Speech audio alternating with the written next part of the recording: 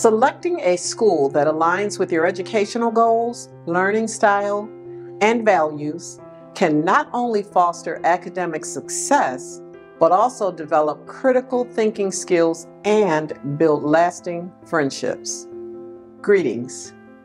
I'm Superintendent Dr. Tanja Williams-Knight, and in today's episode, we are going to discuss two of our schools that require students to complete a written test when applying to them. And these schools are Public School number 156, Frederick Law Olmsted, and Public School 195, City Honors School.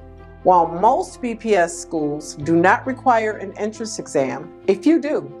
And we pride ourselves on giving students the opportunity to apply to these schools and potentially take advantage of all of the amazing educational and extracurricular activities that they offer their students.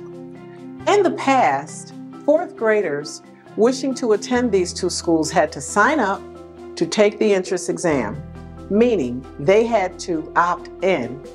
However, in order to make sure that all of our learners have the opportunity to attend Olmsted and/or City Honors School, all BPS fourth graders will take the entrance exam at their current schools unless parents sign the form to opt their children out by scanning the QR code on your screen.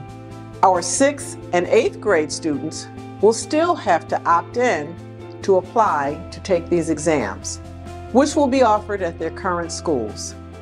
If students are unable to take the entrance exam at their current school, we will be offering these exams on 3 different Saturdays this year. In addition, Buffalo students from charter schools are welcome to take these Saturday exams as well. You should see the dates on the screen. For more information about these tests, please visit our website at buffaloschools.org. So that's all the time we have for today.